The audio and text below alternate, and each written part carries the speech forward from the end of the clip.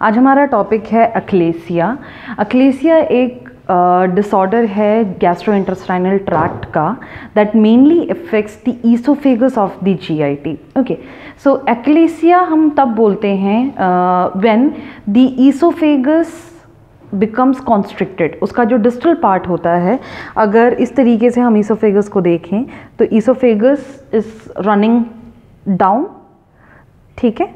From the pharyngeal reason हम देखते हैं कि ईसोफेगस एक मस्कुलर ट्यूब है जो कनेक्ट करता है टू दी स्टमक, और जो खाना ओरली खाया गया है वो ईसोफेगस के थ्रू स्टमक तक पहुंचता है। So this is the help that oesophagus does to a person while eating something. Okay, साथ ही साथ ईसोफेगस में एक पेरिस्टाल्टिक मूवमेंट्स होते हैं। पेरिस्टाल्टिक मूवमेंट्स हेल्प करते हैं फूड को डाउनवर्ड जाने के लिए। So if we see this oesophagus and here, so if this is the stomach part and this is the esophagus, so this is called the distal part of the esophagus, ठीक है। जो नीचे का भाग है जो स्टमक के साथ पास होता है, that is the distal part of the oesophagus.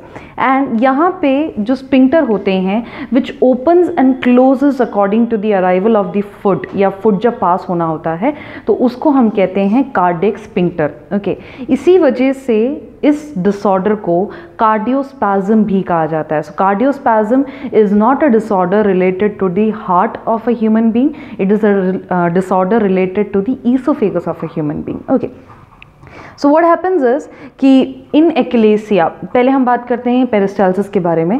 So peristalsis जो होता है that is the movement of food down in the GI tract. तो ईसोफेगस में जब फूड मूव करता है so it always moves downwards, not upwards. Okay, normally सो ये जो डाउनवर्ड मूवमेंट है फूड का और अपवर्ड नहीं है, this is because of the good peristalsis. वो इसीलिए है क्योंकि इन मसल्स के साथ साथ कंट्रोल करने के लिए नर्वस सिस्टम भी है। There is a bunch of nerves that are supplying, उसको हम एंट्रिक नर्वस सिस्टम कहते हैं।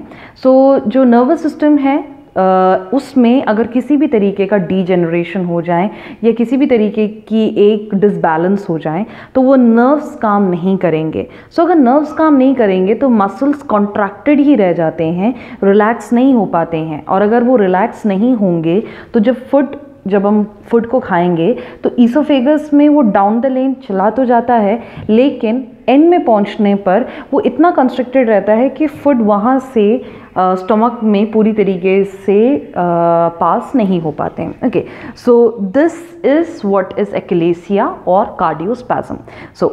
So first is the definition. It is a condition in which the muscles of the lower part of the oesophagus fails to relax, that is we are talking about the cardiac sphincter that fails to muscle fails to relax, so sphincter will not open, and then thus it prevents the food to pass from the esophagus to the stomach. Okay, so this was Achalasia's definition. Next we are dealing with the etiological factors of Achalasia. etiology में हम देखते हैं almost जो population है जिनको achalasia होता है उन पेशेंट्स में जो पर्टिकुलर एक कॉज अगर हम बोलें तो वो मतलब it's not relatable, it's not known. तो इसलिए हम कहते हैं कि हमें स्पेसिफिक रीज़न नहीं पता है, तो वी से द रीज़न और cause is idiopathic. So idiopathic is unknown.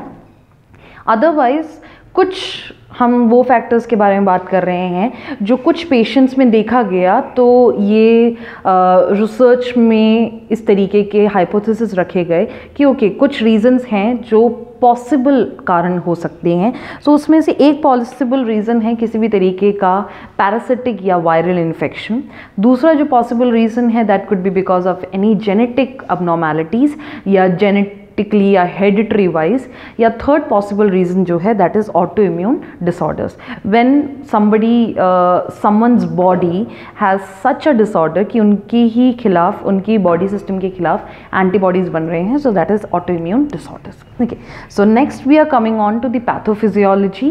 Pathophysiology में हम देखते हैं कि due to any of these reason जो हम पहले ही बात कर चुके हैं, या फिर वो जो अननोन रीज़न है उसकी वजह से देयर इज़ अ पॉइंट जब बॉडी में एंटीबॉडीज़ बनना स्टार्ट हो जाते हैं against the muscular fibres of the oesophagus. Okay, सो उस कंडीशन में वो ऑटो एंटीबॉडीज़ बनेंगे। वो एंटीबॉडीज़ जो हैं उस नर्व्स को या मसल्स को डिजनरेट करना स्टार्ट करेंगे, so there is an inflammation. और धीरे धीरे हम देखते हैं कि ईसोफेगस के जो वो नर्व्स हैं उनके गैंग्लियोनिक सेल्स जो हैं वो लाइसिस होना या वो ख़राब होना स्टार्ट हो जाते हैं, और साथ ही साथ वहाँ पे वो एक डेड सेल्स के साथ, डेड नर्व्स एंड सेल्स के साथ वहाँ पे फिब्रोसिस फॉर्म हो जाता है। एंड वो पूरी चीज़ जो है, ना ही मसल रिलैक्स हो पाएंगे तो वो खुल नहीं पाएंगे, और साथ साथ क्योंकि वहाँ पे डिस्ट्रक्शन हो रहा है तो वो एरिया जैसे यहाँ पे है तो ये एरिया इस तरीके से दिखना स्टार्ट हो जाएंगे कुछ। Okay, you see a dilated portion in the upward area and you see a very this thing, इस तरीके से देखेंगे कि this is becoming very constricted. Okay, so this is because of the ganglionic cell lysis या nerve lysis and the fibrosis, and that ultimately leads to achalasia. Okay, so achalasia में हम symptoms के बारे में अगर बात करें तो achalasia में of course जब food नहीं pass हो पा रहा है from the esophagus to the stomach तो difficulty होगी swallowing में because the food is not going, so जो फिर फूड खाएंगे वो पर्टिकुलर पेशेंट तो वो स्वेलो नहीं कर पाएंगे क्योंकि दे फील समथिंग, यहाँ पे जिस तरीके से हमने बोला डायलेशन हो रहा है उसकी वजह से भी हो सकता है कि they don't feel like eating and they find difficulty in eating. And साथ ही साथ dysphonia, difficulty in voice, difficulty in speaking हो जाता है डिस्फोनिया में। वो इसलिए क्योंकि वो एरिया जो है इसोफेगस का एरिया जो है that can put pressure into the air mobility या लैरिंग्स में, एंड उस वजह से ठीक से बोला भी नहीं जाता है because it's all happening in this neck portion. Okay, then next साथ ही साथ हम देखते हैं कि नॉन एसिडिक रिफ्लक्स या रीजर्जिटेशन हो रहा है फूड का वापस आना। नॉन एसिडिक हमने इसलिए बोला क्योंकि नॉर्मल बहुत सारे हम डिसऑर्डर्स देखते हैं जीआई के प्रॉब्लम्स की वजह से जिसमें स्टमक में खाना चला जाता है और उसके बाद रिजर्जिटेट होता है, तो एक एसिडिक रिफ्लक्स है वो। ओके, यहाँ पे जो रिफ्लक्स है वो नॉन एसिडिक है बिकॉज स्टमक तक फूड गया नहीं है, ईसोफेगस में जो फूड पड़ा है जो पास नहीं हो पा रहा है स्टमक में वो फूड थोड़ी देर में क्या करते हैं, रीजर्जिटेट करते हैं। हमने पहले ही ये बात बोली थी कि पेरिस्टाल्टिक मूवमेंट जो है जीआई ट्रैक्ट में that is because of the help of एंट्रिंसिक nervous system. सो अगर ये नर्वस सिस्टम अगर डिजनरेट हो जाते हैं या इनमें किसी भी तरीके की एब्नॉर्मैलिटी हो जाती है तो एक ऑपोजिट मूवमेंट भी हो सकता है from downward of the esophagus to upward of the esophagus. Okay, साथ ही साथ when the person is not getting proper amount of nutrition तो उन्हें weight loss होगा।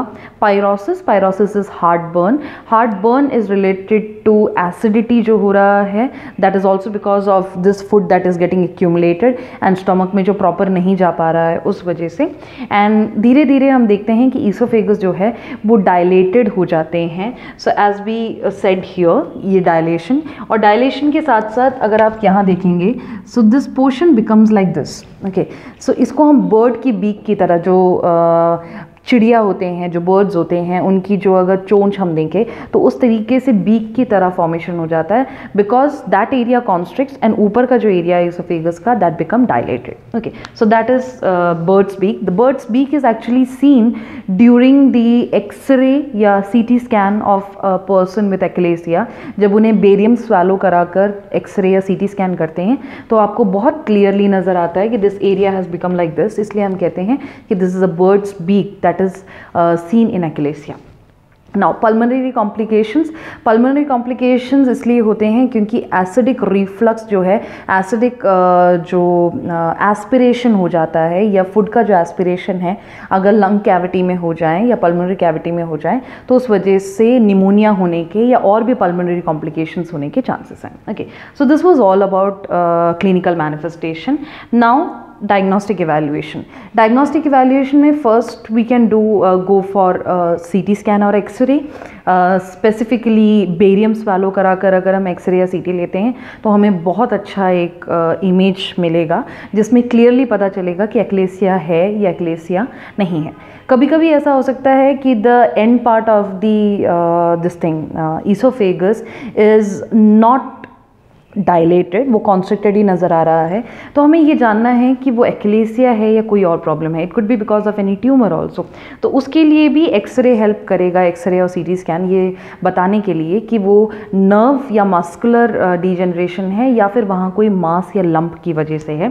साथ ही साथ मसल्स की जो फंक्शनिंग है वो जानने के लिए हम ईसोफेजियल मैनोमेट्री कर सकते हैं, जिसमें मसल्स की जो टोनिसिटी है उसको पता लगा जा सकता है।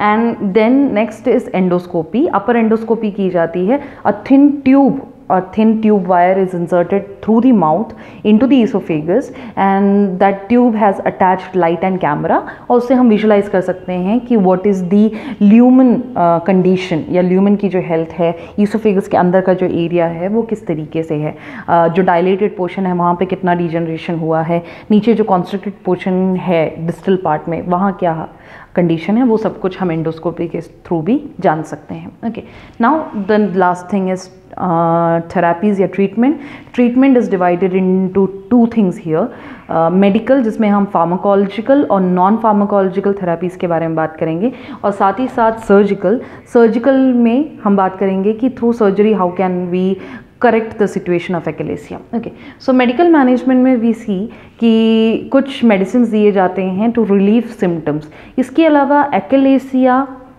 किसी भी ड्रग्स के थ्रू जो एक्लेसिया का अंडरलाइंग कंडीशन है वो ट्रीट नहीं कर सकते हैं हम, वो स्पिंक्टर वापस सही नहीं होगा until and unless we do something non pharmacologically और we do something through a surgery. लेकिन सिम्टोमेटिकली हम कुछ ड्रग्स यहाँ पे एडमिनिस्टर कर सकते हैं। जैसे अगर मसल्स को रिलैक्स कराना है, थोड़ा सा कॉन्स्ट्रिक्शन कम कराना है, तो मसल रिलैक्सेशन के लिए हम यहाँ पे कैल्शियम चैनल ब्लॉकर्स दे सकते हैं, वैसोडायलेटर्स दे सकते हैं which will decrease the pressure of that area, and साथ ही साथ एंटी एंजाइनल्स दे सकते हैं। Anti एंजाइनल्स are given in patients who have complaint of chest pain. इस डायलिटेशन की वजह से जो प्रेशर पुटअप हो रहा है, तो स्टेबल एंजाइनास वगैरह में हम एंटी एंजाइनल्स दे सकते हैं caused because of the achalasia condition. इसके अलावा अगर नॉन फार्माकोलॉजिकल मैनेजमेंट की बात करें तो दो तरीके के नॉन फार्माकोलॉजिकल या नॉन सर्जिकल थेरापीज़ हैं जो यूज़ की जाती हैं। एक है बोटॉक्स का इंजेक्शन देकर, दैट इज़ बोटुलिनम टॉक्सिन। ये इंजेक्ट किया जाता है इनटू द ईसोफेगस। ये जो पर्टिकुलर बोटॉक्स है ये क्या करते हैं कि नर्व्स में से आने वाले जो एसिटाइलकोलिन हैं जो कॉन्स्ट्रिक्शन कॉज करते हैं, उस एसिटाइलकोलिन को रिलीज़ नहीं होने देते। जब एसिटाइलकोलिन रिलीज़ नहीं हो पाते हैं तो ऑटोमेटिकली वहाँ पे और कॉन्स्ट्रिक्शन नहीं होगा एंड थोड़ा सा रिलैक्सेशन हो जाता है। तो that is a good way जिससे हम फूड पास होने में मदद कर सकते हैं। लेकिन इसमें ये देखा जाता है कि स्टार्टिंग में जब आप डोजेस देते हैं, इंजेक्शंस देते हैं, तब इफ़ेक्ट हो रहा है, लेकिन उसके बाद इफ़ेक्ट होना बंद हो जाता है। There comes the next therapy, that is pneumatic dilation. Pneumatic dilation में हम यहाँ पे एयर या गैस प्रेशर यूज़ कर रहे हैं, तो एक air filled balloon type substance को हम इंसर्ट करते हैं इसोफेगस में। तो वो क्या कर रहे हैं कि वो उस मसल्स को कॉन्स्ट्रिक्ट होने नहीं दे रहे हैं। तो आप जितनी देर तक रख रहे हैं मसल थोड़ा सा एक्सपैंड हो रहा है, then we can add in eating, स्वैलोइंग। लेकिन प्रॉब्लम ये है कि न्यूमैटिक डायलेशन की वजह से परफोरेशन होने के चांसेस हैं। आप जब बहुत प्रेशराइज करके वहाँ पे मसल्स को कॉन्स्ट्रिक्ट होने से रोकते हैं with the help of material या विद अप्लायंस, तो वहाँ पे प्रॉब्लम ये आता है कि धीरे धीरे जो मेम्ब्रेन है वो परफोरेटेड होना स्टार्ट हो जाते हैं, देन गैस्ट्रिक कंटेंट्स की लीकेजेस हो सकती हैं। So both these things are not very good in comparison of evaluation. Okay, then हम देखते हैं सर्जिकल मैनेजमेंट। तो अगर इससे फ़ायदा नहीं मिला है, ज़्यादा है या फिर साइड इफ़ेक्ट्स या कॉम्प्लिकेशंस देखे जाएँ, तो फिर हम सर्जिकल मैनेजमेंट की तरफ बात कर सकते हैं कि ईसोफेगोमायोटॉमी किया जाता है। Tommy is opening, mayo is muscles. Oesophagus का जो मस्कुलेचर है उसमें ओपनिंग करना, सर्जिकल ओपनिंग करना, और ओपनिंग कर कर वहाँ पे एक टनल सा क्रिएट कर दिया जाता है like this. So we are making an opening into the oesophagus and muscles को यहाँ से क्या कर लिया जाता है, हटा के, जो ख़राब हो गए हैं, एंड यहाँ पे एक टनल तरीके से फॉर्म कर लिया जाता है विद द मेम्ब्रेन, एंड उस वजह से फूड जो आएगा, food will pass in to the stomach. Okay, so this surgical treatment is called as ईसोफैगोमायोटॉमी. Okay, so this was all about achalasia. I hope आपको ये टॉपिक समझ में आया होगा. अगर आपको इस टॉपिक से रिलेटेड कोई भी डाउट है तो आप पूछ सकते हैं. Thank you.